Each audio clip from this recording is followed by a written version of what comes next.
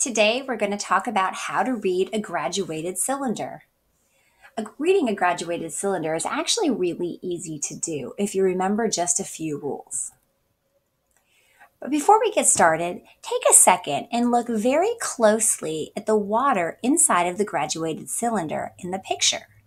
What do you notice about the water? If you look closely, you would see that the water is curved and it dips down. There's a special name for this. The name of the curved surface of the liquid that's in a tube is called the meniscus. Now, when you're reading a graduated cylinder, it's important to always read the graduated cylinder from the bottom of the meniscus. When you're reading a graduated cylinder, as you can see in the picture, it is very, very important to always read it at eye level.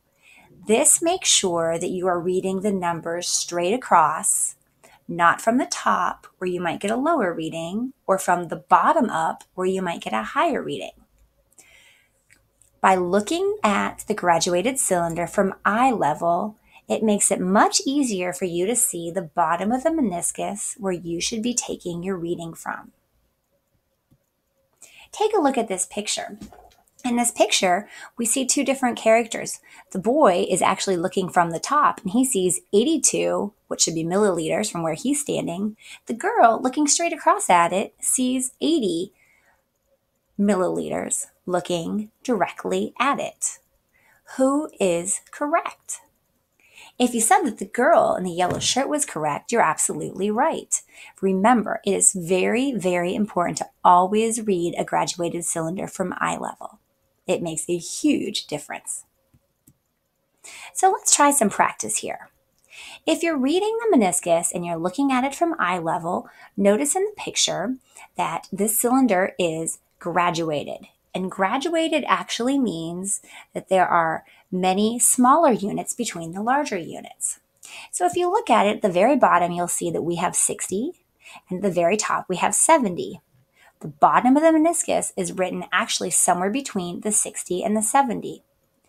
By looking at the way that this meniscus is graduated or calibrated, we can see that it's by tens. 60, 61, 62, 63, 64, 65, 66, 67, 68, 69, 70. So if you're reading the bottom of the curve, you can see that this graduated cylinder actually reads 67 milliliters. That would be the correct answer. Not 68 milliliters from the top of the curve. It's 67. It is so important. I can't even stress how important this is to remember. Let's try another example. Okay, here's another example. If you look at this graduated cylinder, you can see that the increments, again, go by tens between 40 and 50. The middle level counts by fives. 40, 41, 42, 43, 44, 45. Now, as we're reading from the bottom of the meniscus, the best reading here would be 43 milliliters. 41, 42, 43 from the bottom. What I'd like you to do right now is pause the recording, get out a sheet of scrap paper to write your answers to some practice problems that we're going to do. Please be sure to pause the recording and write the answers on your paper. That way you can check it to see if you're right.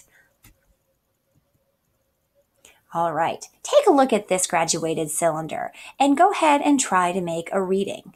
Remember, graduated cylinders are always read in milliliters. Pause it, and when you're ready, hit play. Okay, hopefully you notice that this again counts by ones, 80, 81, and from the bottom of the meniscus, we would get the best closest reading of 81 milliliters. If you said 81 milliliters, good job. You're off to a great start. If you didn't, don't worry, we have lots of practice. Here comes our next example. Here's 3 different graduated cylinders. Now, they come in all shapes and sizes. These are going to be only 25 milliliter cylinders. They don't quite have a huge meniscus, but just make sure you read it from the bottommost point. Please pause, write the answers for graduated cylinder 1, 2, and 3 down, and then we'll practice in just a second. All right, if you hopefully have paused it and have 3 answers written down, let's take a look at number 1. Number 1, we can see is somewhere between 15 and 20. We can see that it's counting by ones, 15, 16, 17, 18, 19, and the bottom of meniscus reads pretty close to 19 milliliters. So if you said 19 milliliters for this, you're absolutely correct. Number 2, the bottom of the meniscus reads right above the 10 milliliters, 1 increment above, and that's going to give us a measurement of 11 milliliters. And lastly, the third, 1, 2, 3, should give you a measurement of 18 milliliters, 3 above the 15, 16, 17, 18. Let's try one more set. If you notice now, these graduated cylinders are actually marked at the 50 milliliter line, so they're going to be a little bit bigger.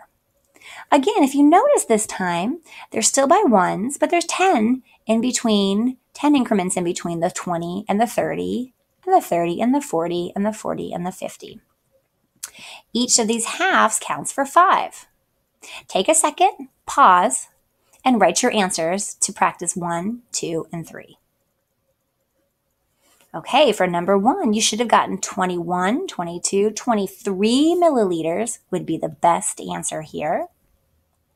For practice number 2, 41 milliliters would be your best answer. And for the last one, 15 milliliters would be your best answer.